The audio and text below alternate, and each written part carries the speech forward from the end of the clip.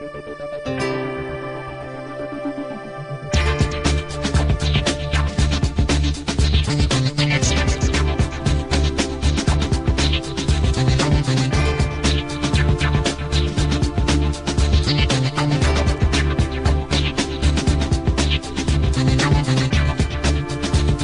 from San Francisco, it's theCUBE.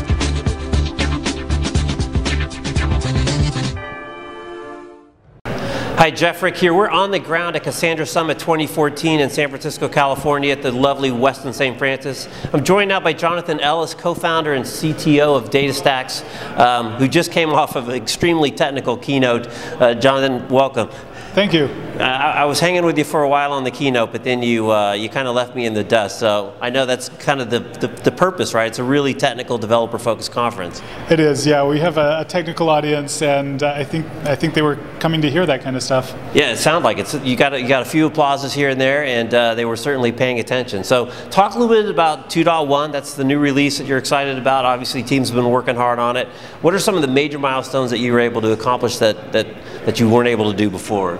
There's really three areas that we've made progress in 2.1. First is just performance across the board, that we've improved that by over 50% and sometimes over 100%. We've also made some improvements on our data modeling side, so we allow you to create custom types in the database now and let you model hierarchical information in a Cassandra row. So now you can take your data model in your Java application and map that one-to-one to types in a Cassandra row, and you don't need to go through an object relational map or anything like that. So it's a big win for people doing denormalized data in Cassandra. So it's interesting. It's very technical talk, right? But a lot of the applications you guys talked about and a lot of the customers you talked about are really fun, consumer-focused customers, right? Sony, Spotify, et cetera. So talk about some of the unique challenges that media presents in this world that you guys are able to help them overcome. Yeah, so I've my career has been an engineer's path, and so I've got 5 kids, and it's a little difficult to explain to them, what does Dad do? He sits in front of the computer all day, right? Which you tell them not to do, right? Get off the computer, go outside and play. Yeah, my wife and I have different philosophies on that, but it's fun for me to be able to show them and say, that Netflix and Spotify and all of these companies doing streaming are building on my software, on Cassandra. And so we do have a lot of, really in that domain, the challenge that they're dealing with is scale. That's really the big one.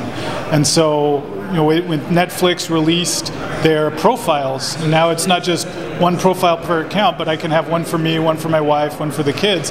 That tripled their data volume. But because they were building on Cassandra, they were able to scale to deal with that.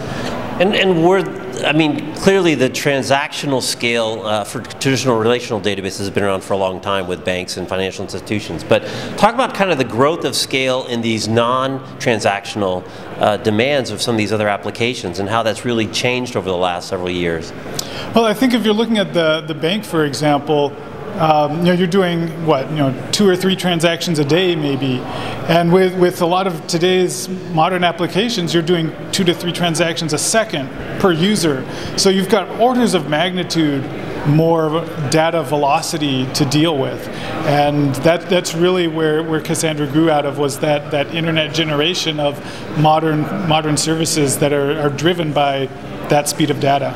So you're a smart guy. You've been working on 2.1 for obviously a little while before it went GA today. What's keeping you up at night? What's next? What's the next big mountain to climb?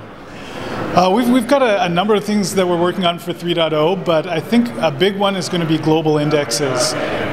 So to get a little technical, right now our indexes are done locally per machine. So if I want to find all the users born in 1976, I need to contact all the machines in my cluster and ask them, what people born in 76 do you know about? And so what we're doing for 3.0 is we'll move all of those users for 1976 onto a single machine. So now even if I have 1,000 machines in my cluster, I can get my answer from a single one. And so that's a big performance increase. Excellent. One last question. Talk a little bit about managing a development process when you've got your own folks inside, and then you've got this really active community, and how you kind of prioritize, balance, optimize for those two very different kind of inputs. Yeah, it's interesting because if you look at the next generation of databases, Cassandra is unique in that we do have a healthy community of developers that aren't funded by DataStax. So when we did 1.0 and we did 2.0 and we'll do it again for 3.0, I sent a shirt to everyone who'd contributed at least one patch. And last time we did over 300 shirts. And so, these people aren't doing it for their day job. A lot of them, they're in for 1 or 2 patches, and then they're like, you know what, my work here is done. It does everything I need it to do. But we've got that long tail of participation. And so we've been very careful, because I was working on Cassandra before I started DataStax, so that open source community is kind of my first home. So we've been very careful to make sure that we keep it we keep them as first-class citizens, and we do as much development as possible in the open. So we have a kind of a wall between the open source team that I lead and then our proprietary technology teams on the DataStax enterprise side. So Jonathan, congratulations again on the release. Congratulations on the show. A lot of great energy. I guess this is the fifth Cassandra Summit. It is. And we'll be looking forward to 2015. Do we know where that's going to be? Is it going to be back here at the Westin? I don't think we know yet. Oh, you don't know yet. Okay, great. Well, we'll keep an eye. Jonathan, thanks for stopping by. I'm Jeff Frick. We're on the ground, Cassandra Summit 2014, the Westin Hotel in San Francisco, California. Thanks, Jeff.